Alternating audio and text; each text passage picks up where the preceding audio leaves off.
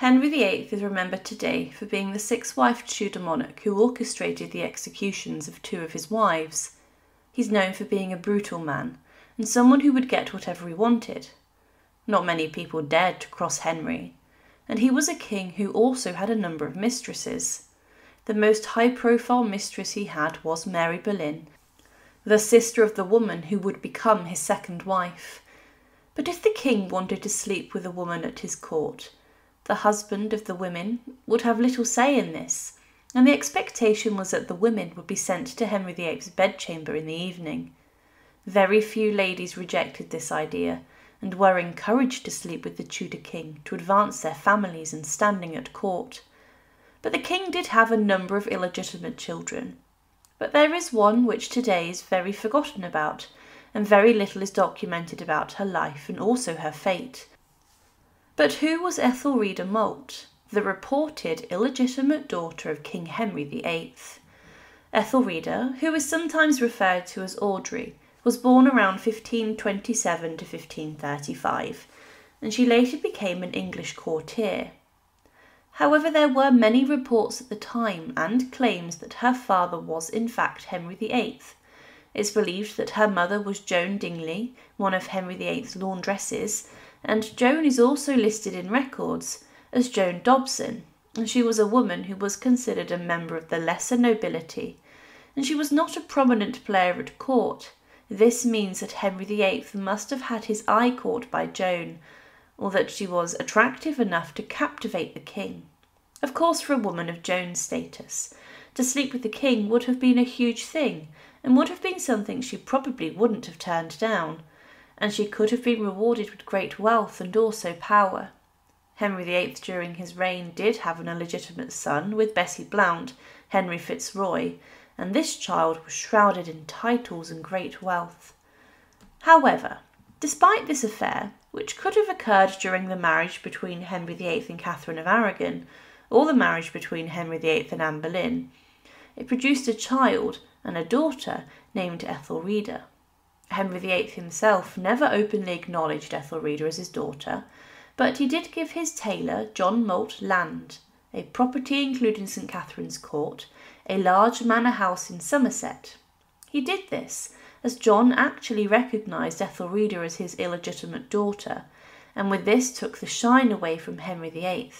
However, in 1547, John Malte, the step-in father of Ethelreda, died when she was not too old, and with this John left money in his will for her. With this, she was considered a rather well-off heiress of his lands and estates, and Ethelreda in 1548 married John Harrington. Her husband was a well-off official at the royal court, and he served the Lord High Admiral Thomas Seymour, the later executed uncle of Henry VIII's son Edward VI. Ethelreda had already been engaged, allegedly, to an illegitimate grandson of Sir Richard Southwell, a privy councillor, but this was called off. Through her marriage, Ethelreda brought many properties to the family, including them owned by the Shaftesbury Abbey, which was acquired during the dissolution of the monasteries. This made her a rather well-off woman who owned a significant amount of land. However, following the death of her father, Henry VIII, her fortunes remained positive throughout the reign of her father's son, Edward VI. She had a daughter named Hester, but during the reign of Mary I, her fortunes would change. On the 18th of March 1554, Ethelreda was summoned to be part of Princess Elizabeth, future Elizabeth I's ladies inside the Tower of London. Mary I had been on the throne roughly a year, and she suspected her half-sister Elizabeth of being involved in plots against her, and with this she ordered Elizabeth to be locked up inside the Tower of London. Elizabeth was furious with this, as the Tower had a horrific reputation of personal bloodshed for her, as her mother, Anne Boleyn, was executed inside the walls of the infamous fortress.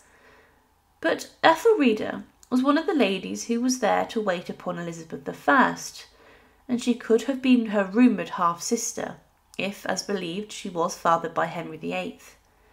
Elizabeth was imprisoned on suspicion of causing a rebellion. Within the Tower, she lived rather well to begin with, but her imprisonment did get tougher. Inside the Tower of London, it's believed that Ethelreda and Elizabeth did grow close and had a bond, as following the death of Mary I, Ethelreda would be there at the coronation of Elizabeth I on the 15th of January 1559.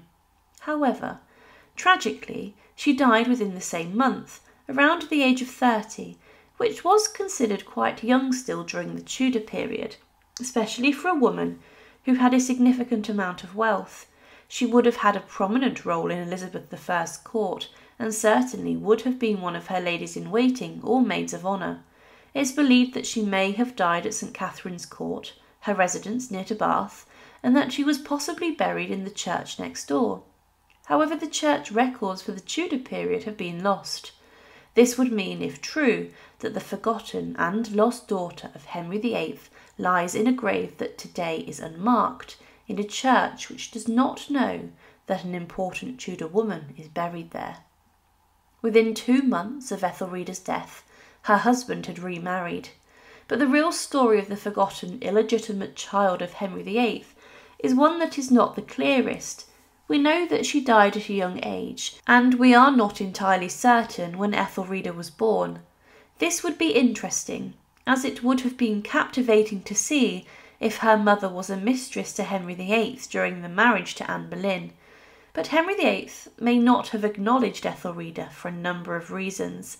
The first may have been as he did not want to upset his wife at the time, but chances are the fact that he had slept with Joan Dingley, his laundress, would have been talked and gossiped about heavily.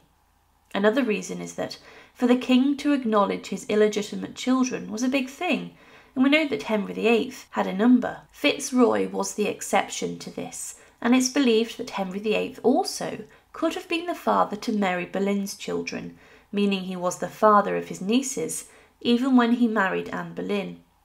But the story of Ethelreda is one which is forgotten, and she was close with Elizabeth I, as the Queen was a princess, and this quite possibly was her half-sister, and the chances are that the pair would have spoken about this. Ethelreda today is the forgotten illegitimate daughter of Henry VIII.